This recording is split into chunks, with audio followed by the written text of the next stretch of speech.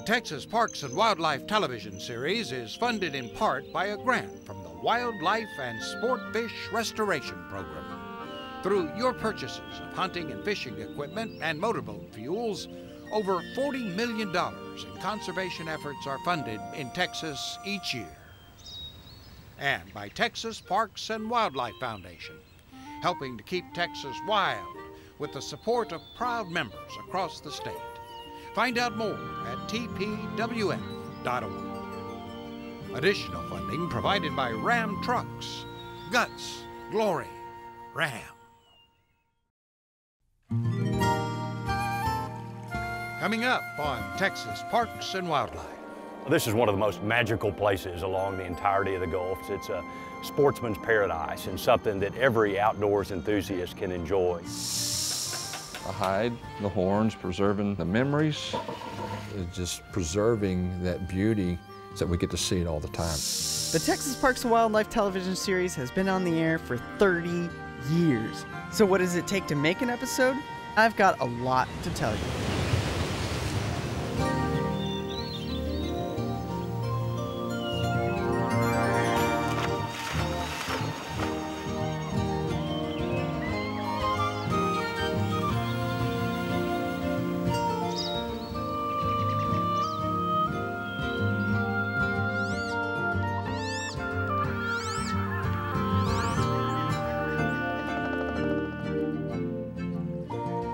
Texas Parks and Wildlife, taking Texans outside for 30 years.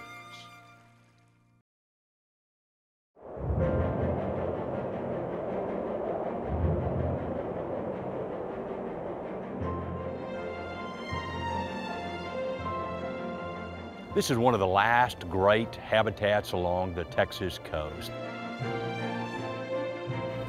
It was a ranch of many seasons. It will be preserved forever now. I never get tired of coming here. You don't see a lot of native coastal prairie anymore.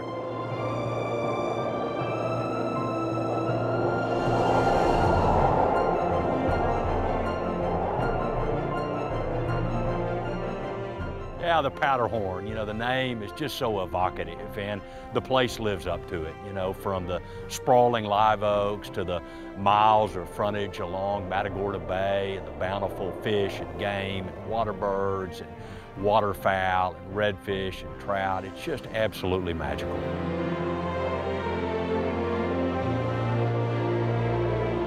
It's a sportsman's paradise and something that every outdoors enthusiast can enjoy.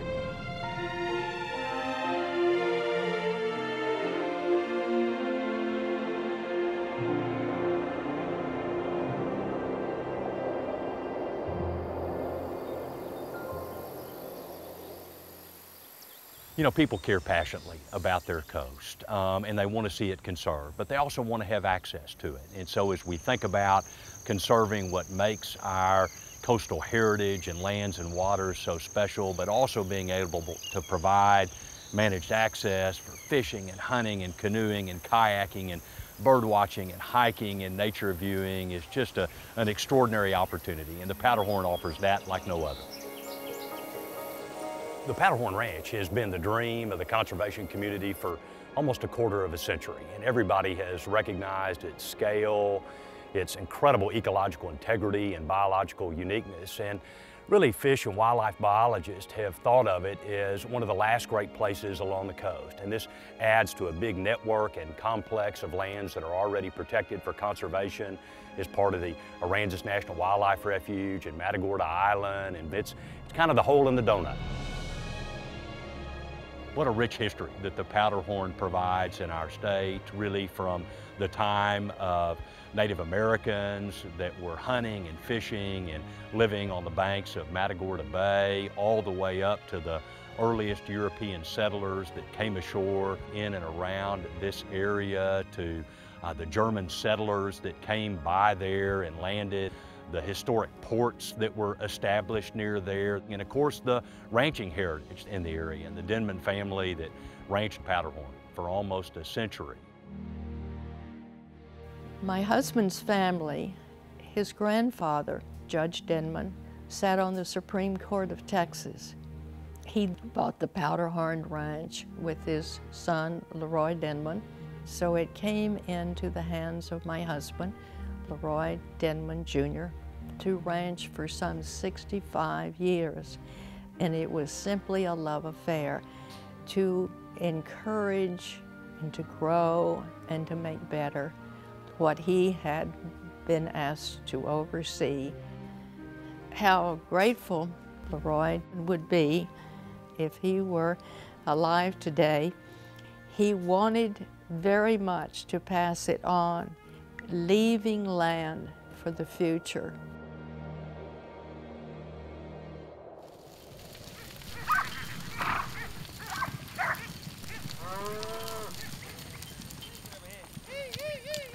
We've been ranching since the 80s, and we came to the Powderhorn about 12 years ago. What a treasure. If you love your job, it's not work. And that's the way we feel about the ranch. Great place to raise kids and a family. Well, you always worry about development of a place like this.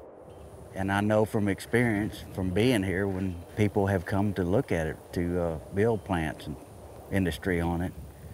And so that was my biggest worry is, you know, it'd go to development instead of staying like this.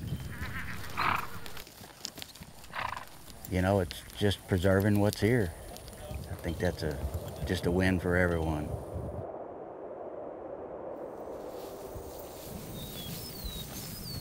So we're trying to restore this property back to a native prairie state. This should be a tall grass prairie that's going to have a diverse plant community. And in turn, that plant community is going to support a diverse bird community.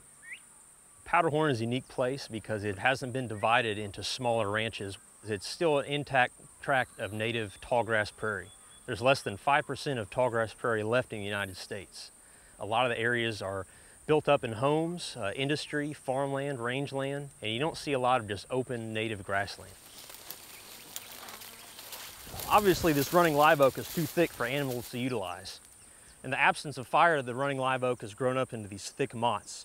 Our intent is to use herbicide and prescribed fire to knock it back and get back to a native prairie state. So birds are going to be the main animal that's going to benefit from this restoration. A lot of imperiled birds like grassland nesting birds, but also Oplomoto falcons and whooping cranes are going to benefit from this restoration. The majority of this property is going to be a wildlife management area where we'll be able to do habitat management, have public hunts, but most of the time it's going to be an outdoor research laboratory. The state park is going to cater more towards the daily use visitors that come out, maybe camp. There will be access to shoreline fishing, walking trails, hiking trails, biking trails. Right now, we are designing research studies, setting up public hunt programs, and overall getting ready to where the public can come out and enjoy this property. We couldn't have done the Powderhorn Ranch project without the Texas Parks and Wildlife Foundation.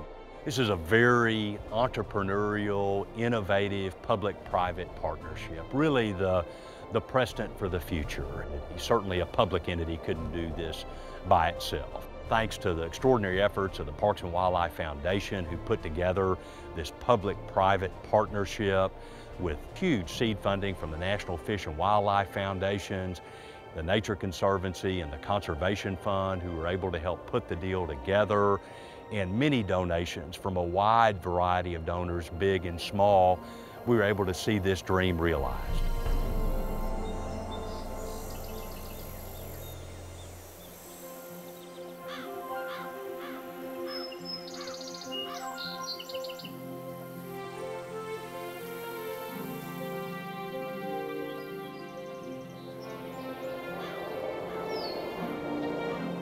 I thank the Texas Parks and Wildlife and those private sector donors that have been so gracious to make this possible.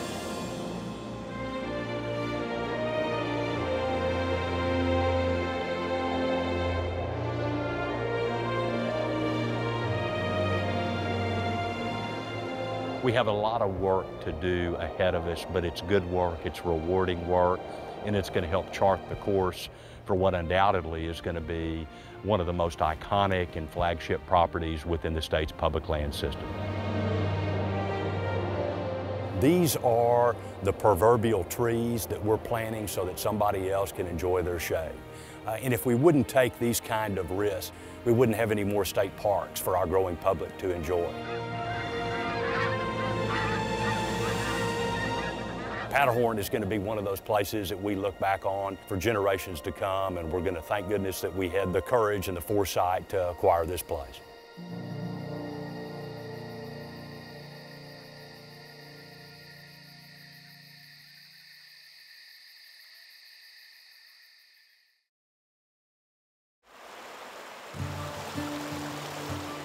It's another utopian day in Utopia, which is an actual place in the hill country west of San Antonio. Kind of a small community, a lot of ranching, a lot of hunting business, a lot of retired folks.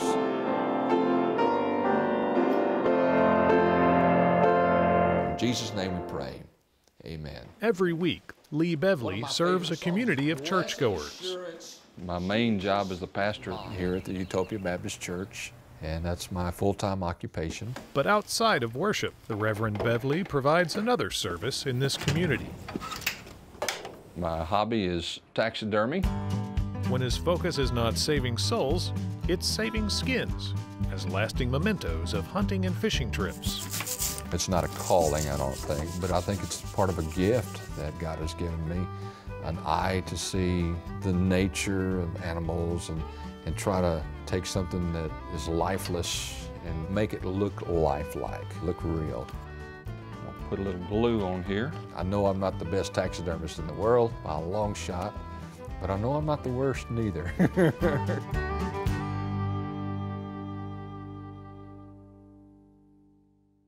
You know, every taxidermist is different. A look around the Bevely home shows just how much Lee has learned about the art of taxidermy. The first thing I ever mounted was a squirrel, and I used a paper towel roll and 2 black marbles for the eyes.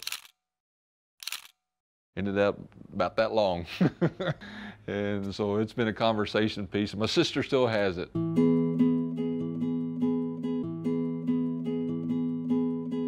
know, I grew up, my dad was a hunter, and his dad was a hunter. Kind of a family thing. So we did it all of our life.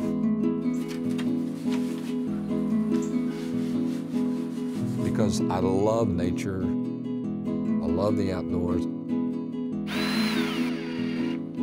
Well, let's not waste something that's been harvested, just preserving that beauty so that we get to see it all the time. The hide, the horns, preserving the memories. Let's see where we're at. You know, I've been asked, you know, well, is that a godly thing or not to do? James 1:22. We're to be doers of the word. In Genesis chapter 2, God told man to take care of the earth. Harvesting an animal and knowing the numbers that we can harvest is part of conservation. I'm usually out here by myself, and yeah, it's a good quiet time. Sometimes I'll have to stop and write down some sermon thoughts. While the Reverend's hobby seems at peace with his faith, there is one kind of taxidermy he will not touch. I've had people ask me to do a cat and a poodle, and I said, no way, no pets. This is a goose. These are wings for a turkey. Oh, that's my jackalope. Though the craft has evolved with creativity and available supplies, All kind of sizes. White-tailed deer, fish eyes. some things have not changed. Fixing to do a quail. It teaches you patience. Already skinned it out, put the eyes in it, and then I've got wires in the legs, and that'll help make him stand up. That's one of the reasons why I picked up taxidermy as a kid, to learn patience.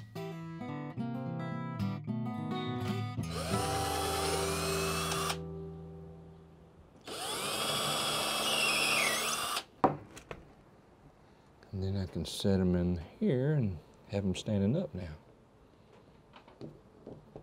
And then it's just a A matter of getting all the feathers in the right place.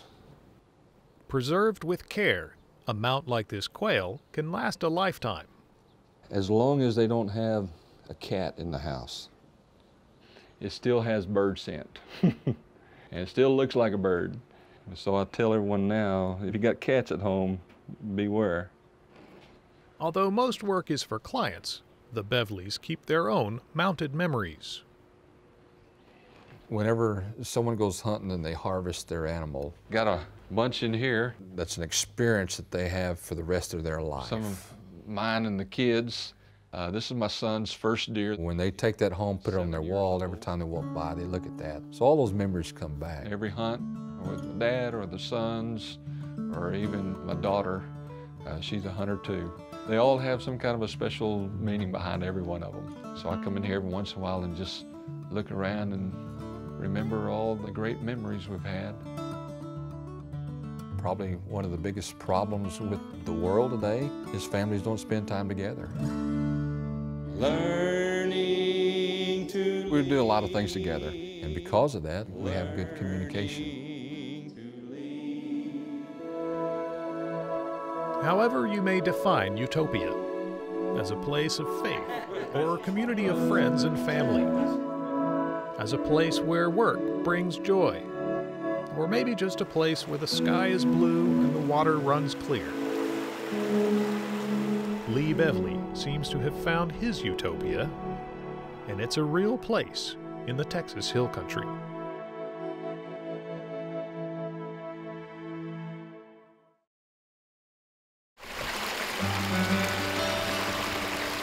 All I thought Pedernales was like camping and the little river part. I did not know this place was here at all.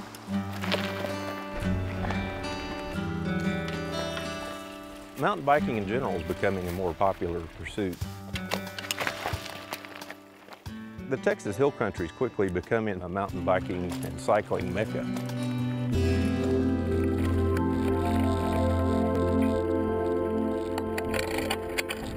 Here at Pedernales Falls, we have a great deal of trails that can accommodate all skill levels of mountain biking. Watch out for that bump. More of our campers are showing up with mountain bikes. Particularly on weekends, we get a lot of mountain bikers staying in the park and training on our trails in the park. Wait for us! Wait for us! Right now, it seems like it's fairly unknown for bikers. In fact, I don't know if we've seen anyone on bike. We have probably 8 miles of one-lane dirt road trails that will accommodate your basic skill level mountain bikers. It's a good way to get out and see the park. This is nice right through here. We have some secondary trails that altogether encompass about 20 miles of mountain biking trails. Wolf Mountain Trail is our most popular mountain biking trail, and it provides a combination of single track and wider Jeep road type terrain. It can range from easy, flatter type terrain to some pretty significant hills that will provide a good challenge to any skill level. I kind of took a look at it thinking maybe. No way. It was like come to a stop, get off your bike and walk. Looking forward to getting to ride through the flat area and through the flowers. It is really pretty. You know, there's places where it's a nice almost meadow with just going through flowers, kind of like here. And then there's places that are nice and shady with all the cedar trees, and there's even places that can look kind of like mini ravines.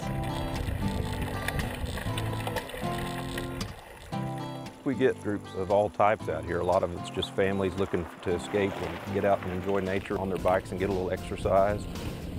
We also get your hardcore mountain bikers that come in here and want to cover 20 miles in 2 hours, and they're hitting the trail hard.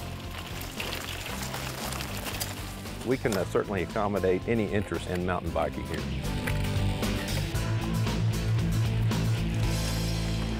And rafting. Rafting.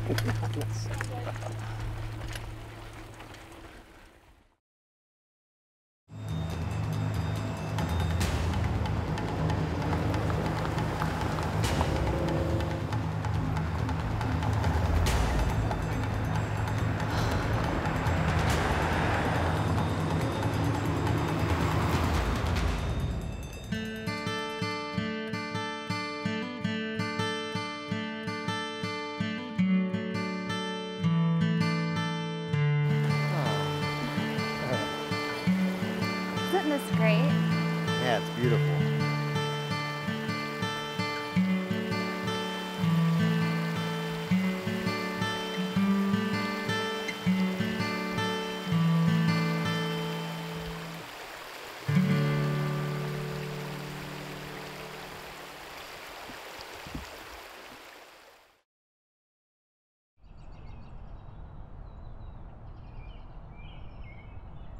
Hi, I'm Jeffrey. I'm the newest producer for the Texas Parks and Wildlife television series, and I've got a lot to tell you. I'm one of over 30 people who have contributed to the show over the years. I replaced Ron, who was here for 23 years before he retired. The Texas Parks and Wildlife television series has been on the air for 30 years. That means the show is just a few months older than I am. We make videos about hunting, fishing, conservation, wildlife management, hiking, camping, sports, and all things outdoor life. Texas Parks and Wildlife airs on PBS stations across Texas and a few stations in other states all year round.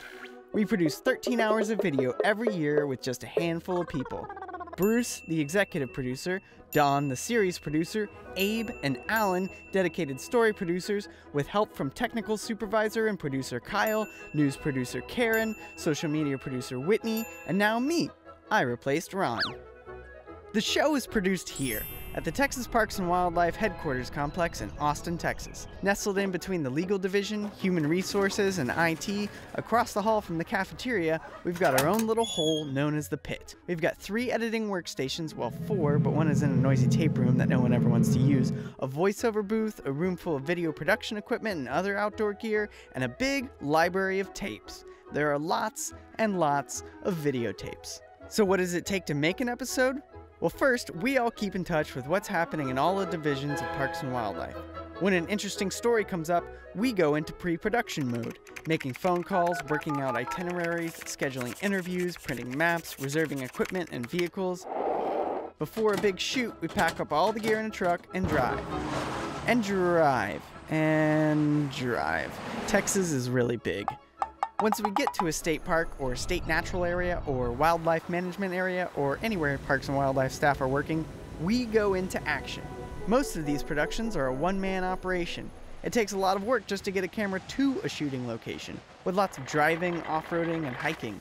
We have to find that elusive owl or bobcat or fish and actually get a good shot of it. We also interview people and do our best to make them look eloquent on camera. Once we get back, we hole up in a darkened editing suite and start crunching. It's tedious, it's frustrating, the computer crashes a lot, but eventually we make it out with a finished story and hand it off to Don, who compiles them into a half-hour TV show, which gets delivered to your local PBS station, or PBS Online, or YouTube. Actually, there are a lot of ways to see the show now. After the show is delivered and aired and uploaded, it goes back here to the tape library. And this library is an extensive visual history of the state of Texas. From ancient dinosaurs, prehistoric man and Texas history, to current outdoor recreation, ecological and biological study, conservation, and wildlife management. These aren't arcane government reports. These are all the records from Parks and Wildlife Department distilled into a format that everyday people can understand. Whether the future is on TV or on the internet, broadcast or downloaded, I'm proud to contribute to this ongoing legacy for the people of the state of Texas. Here's to 30 more years of Texas Parks and Wildlife.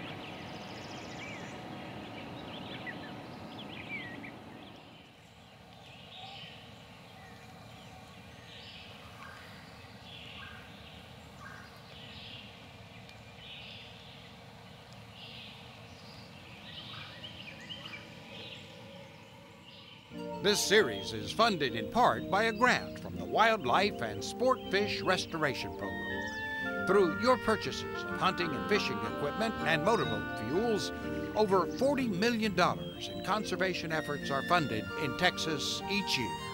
And by Texas Parks and Wildlife Foundation, helping to keep Texas wild with the support of proud members across the state. Find out more at tpwf.org. Additional funding provided by Ram Trucks. Guts, glory, Ram.